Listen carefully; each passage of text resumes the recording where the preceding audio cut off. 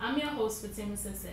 We've all heard about the Ebola outbreak that's currently affecting Africa, but how much do we really know about the disease and the precautions needed to contain it? Today on the show, Mr. Sidique Wai of the United African Congress will give more insights and update on what he has been doing here in the Diaspora to help the situation. Also joining me today in the studio is Dr. Mafudia Suaray, currently practicing in New Jersey. All that and a lot coming your way on this special coverage of the Ebola outbreak in Africa. Coming up is the street trivia, in which I ask New Yorkers if they've heard about the Ebola virus and their personal opinions about it. I think it's scary. Scary? Yeah. I think that it's very scary that something like that could just come and wipe, I just think that it's scary that, and I mean, then I've been reading different things, so I'm a little confused on it. One, we don't have a cure for it. One, you can treat the symptoms, but if you're gonna pass from it, you're gonna pass from it. There's not much we can do as of this point. As for the outbreak, we have to contain it before it gets further, or else it's just gonna keep spreading at this rate. No, where did it come from? And it can be spread. Well, I thought at first that the situation was going to be really dangerous, but from what I've been reading and seeing in the news lately, it seems like it's pretty much under control, and it's I guess the pandemic is limited to a few countries in Africa, but it seems like I don't know if it was the CDC or the equivalent of the CDC that responded. I live in Jackson, like I said, and I found out that a city away from me, someone came home with it. What? And I mean, it's a scary feeling because I'm about to get married and I'm about to move into the same city. So I'm really worried. That is a deadly disease, and a whole bunch of people died back in Africa, and it's sad. I think there's so many undercover things that we really don't know about. So, and then I'm like, where did Ebola come from? Is that something that they just, made up as well, like HIV? So, I think that it could be very addictive, very contagious, but I don't think they're going to let it come to the United States very soon. Living here, I don't feel like I'm really in danger. Okay. I'm just hoping that the U.S. and the European countries as well step in to help out, as soon as possible. What I really think about it, I really think it's a disease like any other thing. And in the United States, especially in New York, we have a lot of resources to deal with it. Exactly. That's mean a disease has heart disease, for instance, but this one is contagious. That's why people are so afraid about it. But we were totally afraid of HIV as well. Exactly. And we are working on it. So do you think it's a government conspiracy, or do you think it's a natural occurrence? No, it's a natural. Most of the time it ends up being a government conspiracy. Somebody was playing up in the laboratory and they came up with something that they couldn't get rid of. I think that it's all a part of the whole medicine business. I think that money is generated through the medications that is made for the different, there's so many diseases that I'm like, why can't they get rid of that? I think that it would put the pharmacies and all of that out of business if they didn't allow things to keep on going. And then there's so much population that I feel like they make up things to get rid of the population. Exactly. You never know. Maybe it is a government conspiracy, and I do believe in it. So yes, a government conspiracy. Oh, really? I think it's man-made. Our government in particular, I wouldn't believe so. It's starting in Western Africa.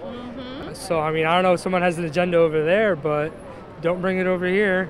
But they want the doctor. They are. He's contained. He's in a contained room, and he's either going to make it through or he's going to die. And as long as no one else gets it after that, then you're fine. I wouldn't think someone would just randomly want to kill this many people. I think it's something that has never been found, and now it has come up, and now we're getting it from all over. I think it's a natural occurrence, eating the bad meat that they eat over there and stuff like that. How could this will see with the government? What type of government you are talking about?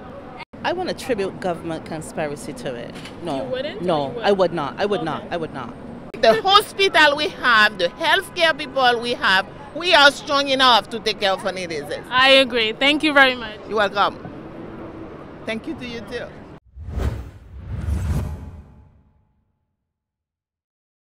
Welcome back. Joining me right now is Dr. Mafudia Suaray, who was born and raised in Sierra Leone, where she started her medical education.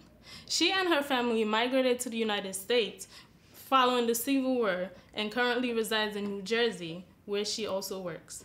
Dr. Suaray has a dual degree in medicine and a master's degree in public health. She's currently a faculty member at Rutgers Robert Wood Johnson Medical School and practices both hospital medicine and office-based primary care medicine.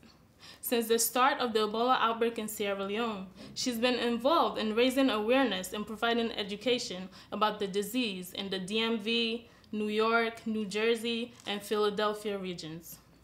She's also partnered with Doctors Without Borders to raise funds in support of their efforts in managing the outbreak. Thank you for joining me today, Dr. Suaray. Thank you for having me on, Fatima. So tell me, what is the Ebola virus?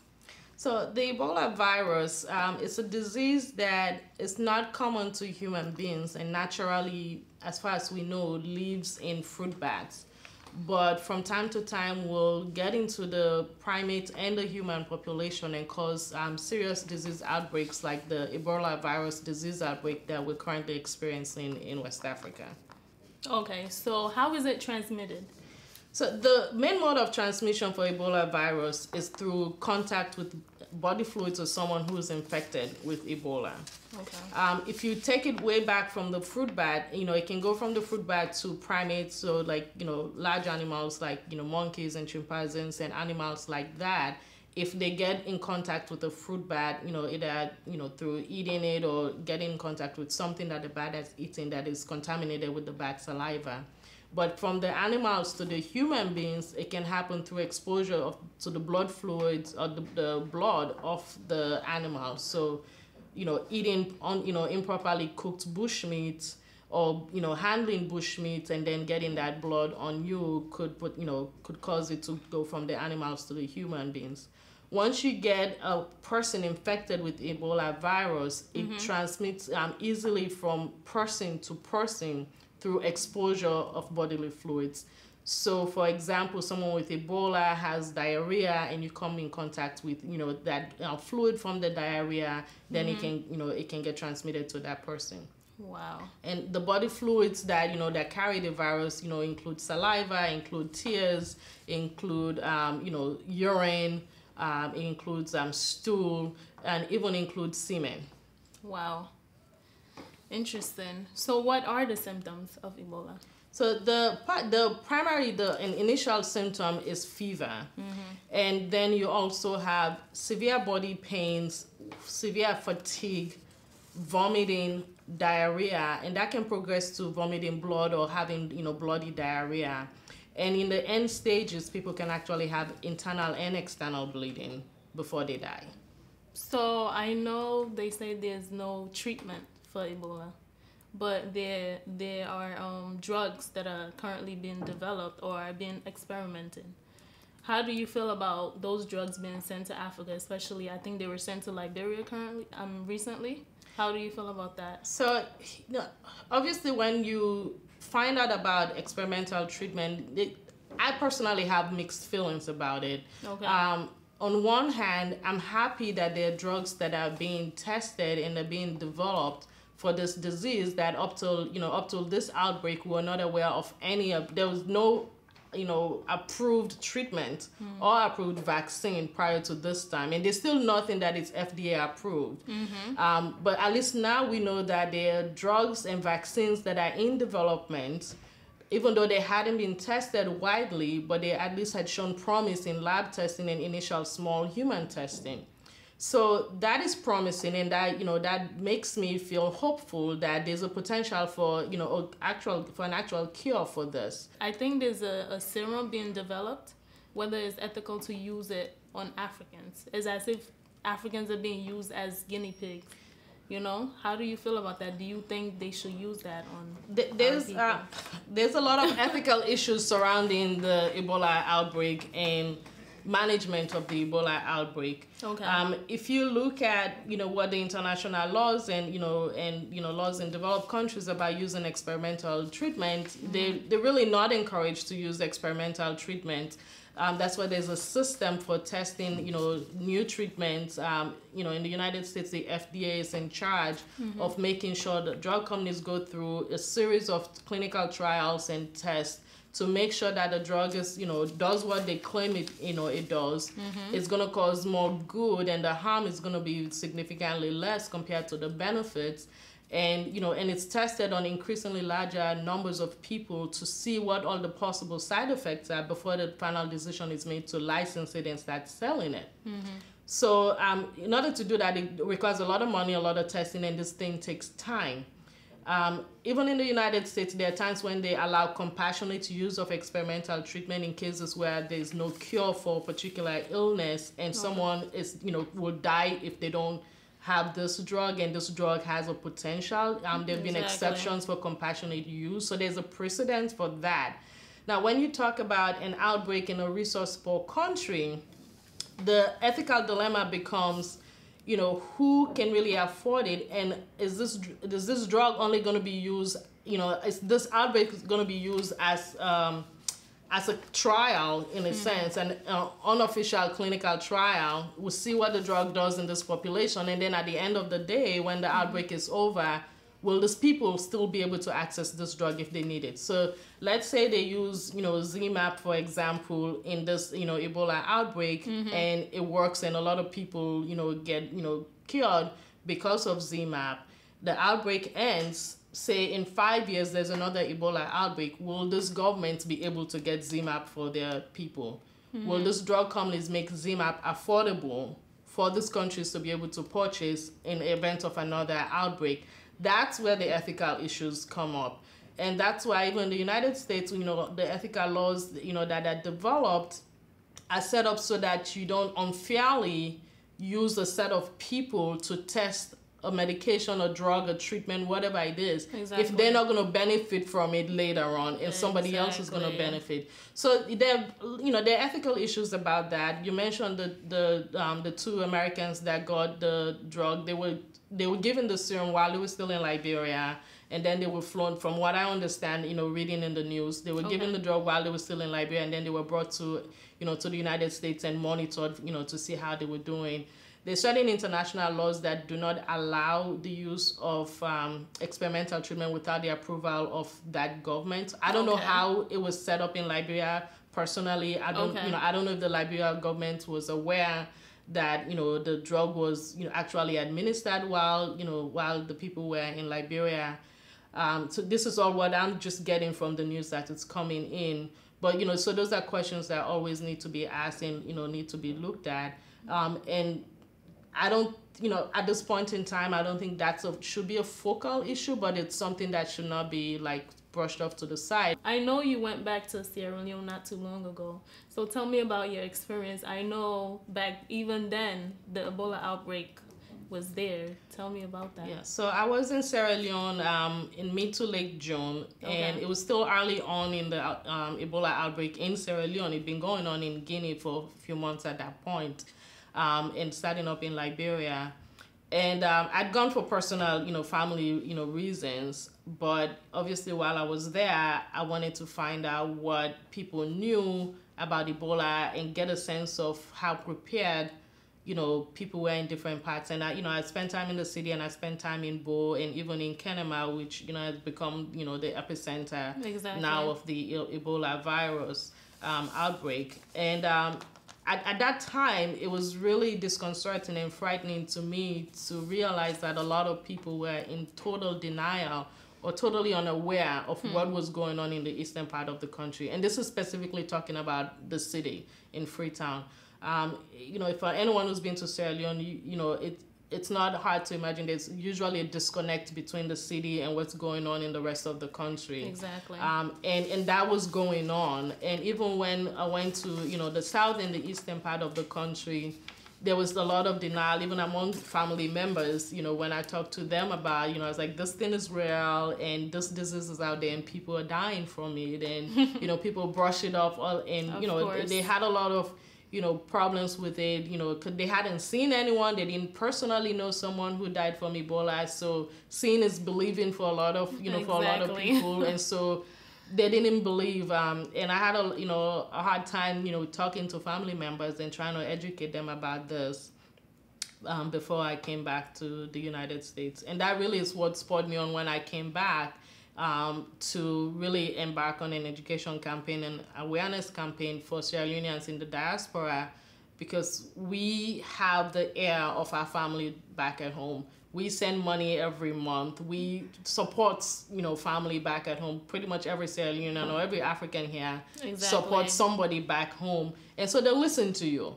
And so one of the major things that I've been doing is trying to get the ear of Africans, especially West Africans in the diaspora, and say, pick up the phone, call your family member. You call 6 family members and tell them this disease is for real.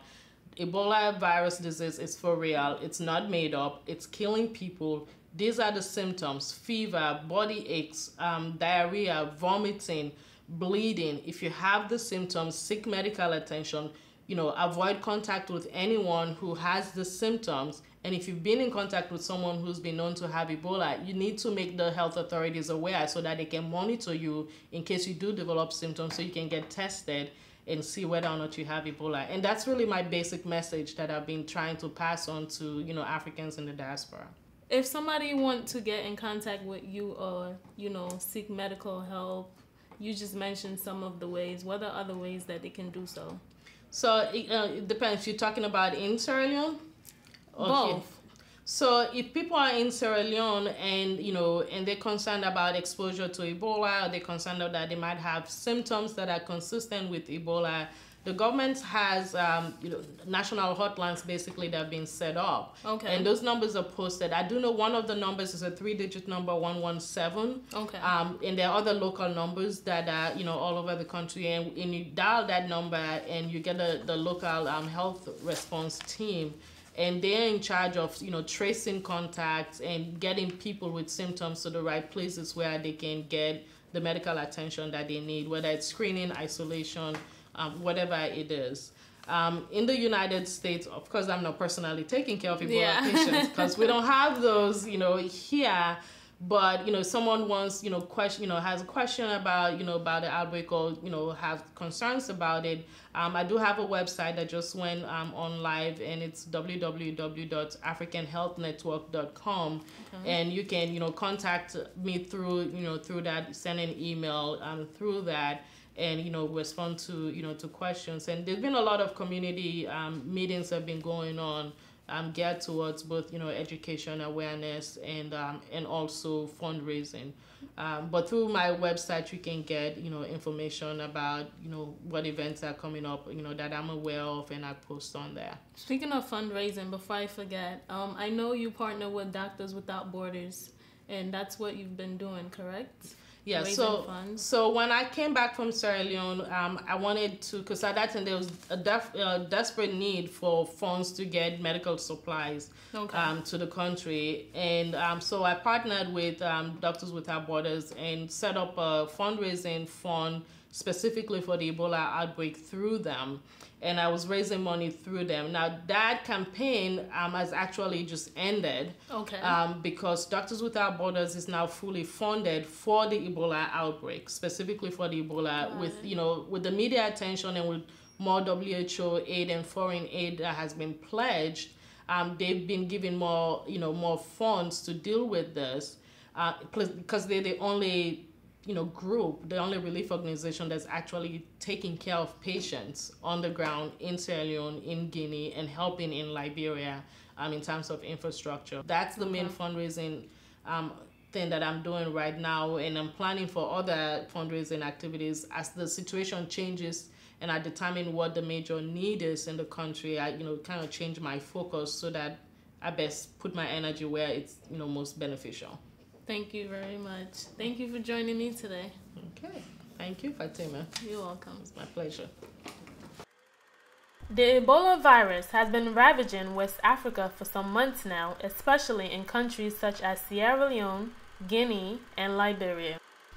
As of Wednesday, August 13th, the World Health Organization stated that at least 2,127 people in Nigeria, Guinea, Liberia, and Sierra Leone has been infected with the virus, with 1,145 of those cases being fatal since the outbreak began this year.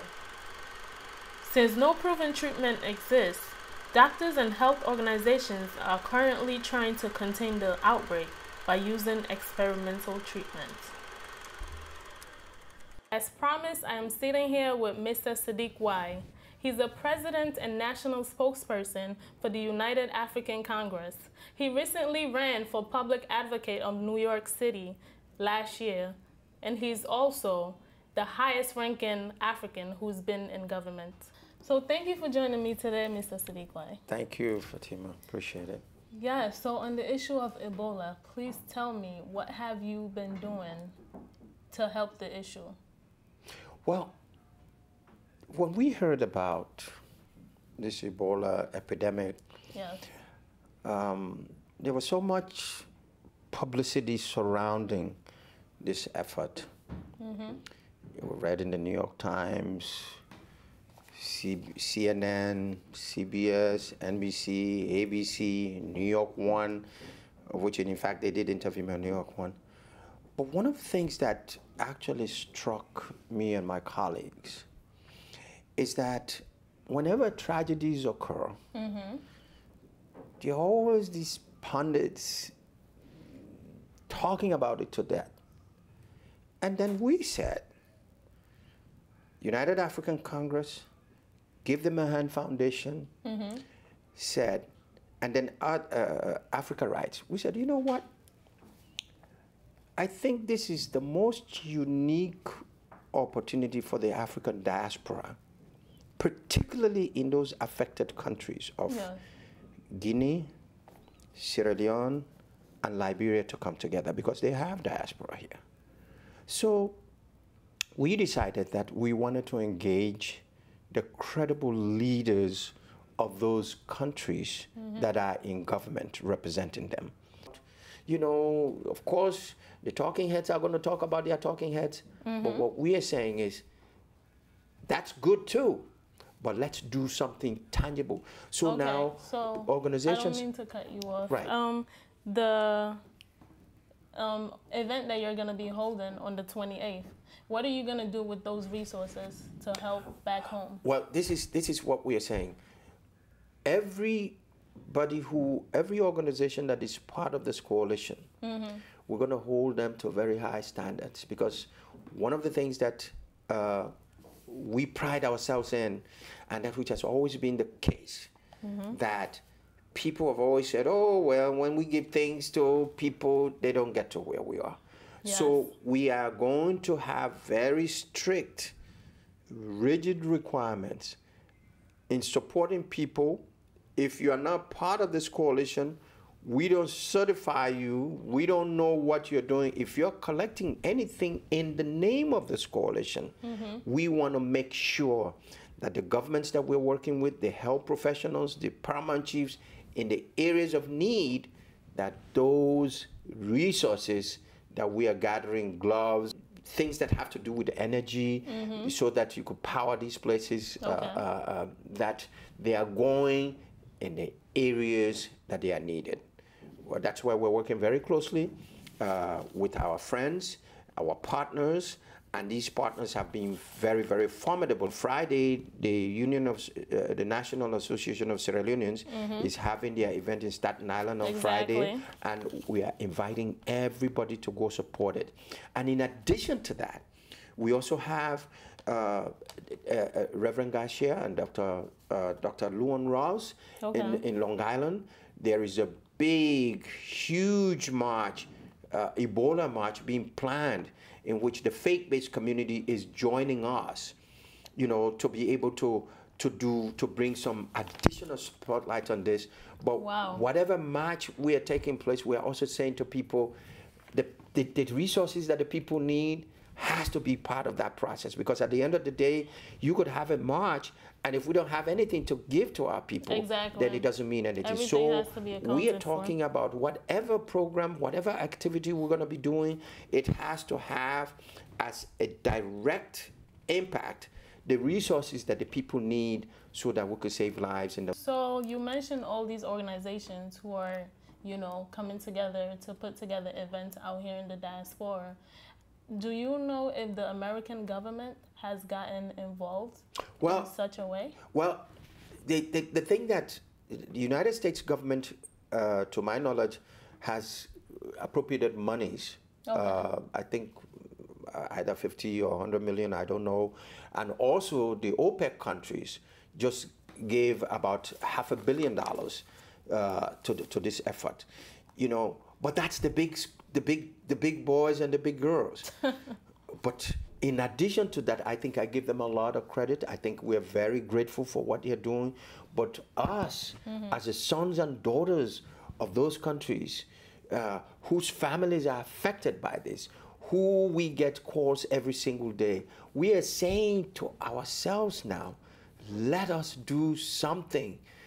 The big people are doing it, but I think it will make a very, very important statement to our people there to know that their sons and daughters did not forget them. Exactly. And then we are also doing what we can within our own limited resources. That is a commitment that we make to this effort. So you mentioned being sons and daughters of, Africa. Do you have family back home? Oh yeah. Or are they affected in any way by this? It's in the eastern region of Sierra Leone. The paramount chief there is my uncle. Wow. And also my nieces have relatives in the Kailan region. Okay. So indirectly, my family is being affected because my family is involved as leaders in trying to protect the lives and properties of these people, of the people who are affected. What are they telling you? Oh, they're telling me that it's not getting better, even though the government is trying very hard, and Sierra Leone government should be credited. There's a lockdown now, and they're doing what they can, but the government alone cannot do it by themselves. No. So they're saying, in addition to what the government is doing, let us don't forget them. So my message to my brothers and sisters from Sierra Leone, from Guinea, from Liberia, is that Nigeria, all Ghana, of these African countries, exactly. I'm saying to them, your people are saying don't forget them. And we have a moral obligation and responsibility to respond to that, because if those people did not give us the opportunity, they didn't bring us into this world, we didn't come from those countries, we would not be here. We would have been victims right now. Exactly. So if we could do this, it's the best thing that we could do. Today, I'm announcing this on this program, that we have now gotten a date, which is August the 28th at 4:30. In which 4:30 at the United Nations. We want to, first of all, organize a conference at the UN, which is going to be co-hosted by these 3 ambassadors. Okay. And the supporting organizations, United African Congress, Give Them a Hand Foundation, Carib News, Black Star News, Africa Rights, Mandin Diamond Organization, United States Sierra Leone National Association. Okay. All of these organizations, and the organizations are growing. We are all going to be inviting everyone to come to that conference, wherein these medical professionals are going to talk about educating us about Ebola. Yes. Now, in addition, we are in direct contact with the people on the ground. We had a telephone conference call last week Friday in which the paramount chiefs from Kailan district, from Kenema district, this is in Sierra Leone, they participated live, telling us what was happening on the ground by the minute. And they were telling us specifically that with all credit to the government is doing what they can, but they need help. So lastly, do you have any message for the people who have families who have been affected by Ebola, or who are victims and feel isolated? Well, the thing that I can say, Sierra Leone is a very small country. And if you come from the north, you may have families in the south or in the east. Exactly. I come from 2 ruling houses, one in the north, the Bangura family there, that's my family. Okay. In the south, the Kaikais, the Jars, the Wais, that's my family down there. So we have seen the loss of lives of families. People have lost their loved ones. Yes. And all we can say is we ask God to bless the souls of those people. But in the meantime, for those who are now suffering from this epidemic, the best thing we can do is to leave aside all of the politics, all of the other stuff, and pull ourselves together as one. Exactly. To sending that message to our government, to sending that message to our families, be they in Guinea, be they in Sierra Leone, be they in Liberia, that when it comes to disasters of this nature, everybody's our family. And we care about everyone. And now, with this effort, the Sierra Leone Association in Staten Island, they're doing their fundraiser on Friday. All of us should go there and support it. I agree. And then, on the 28th, we want everybody to come. But at the end of the day, this is not a party. This is to save lives. And those ambassadors who have given their support, those countries that we are working with, Sierra Leone, Liberia, Guinea, and anywhere else that this epidemic will surface, it includes them. So I would just ask my brothers and sisters from all of these countries, in the diaspora, here in this country, and our friends of goodwill, to say to them, this is a fight that we could win, but we got to win it together by working together. And that's the message that I want to Thank you very much. Thank you for joining me today. Thank you, Fatima. Appreciate it. In closing, the question I want to ask is, will the international community step up since we now move so easily between the borders? Join me next time as I uncover more stories from inside the diaspora. Also, don't forget to like us, follow us on Instagram and Twitter at Inside Diaspora. Bye-bye.